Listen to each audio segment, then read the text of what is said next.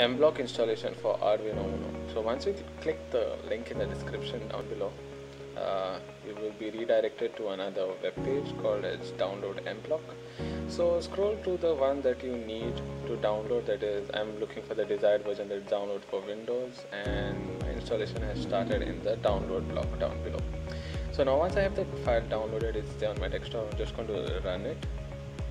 When I run the file, I'm just going to go through the whole process by just clicking on next, and just create a desktop icon and let the process go on. And once you finish the process, I'm going to launch the mBlock app by just clicking the button finish. Now mBlock is an amazing graphical interface for beginners to code. It's user friendly for beginners and it's very simple. It's available in various languages and there are various other functions. You can save your project, there is edit, there are a lot of other modes we can find out. We'll be talking in detail in a later section. So we can save our files. We can also program in Python and also in graphical blocks. Graphical blocks are simply to be dragged, dropped and connected.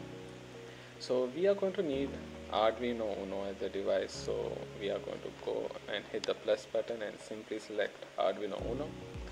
Once we click on it, we are going to have all the blocks, but we have another device we need to delete, so just delete it as shown.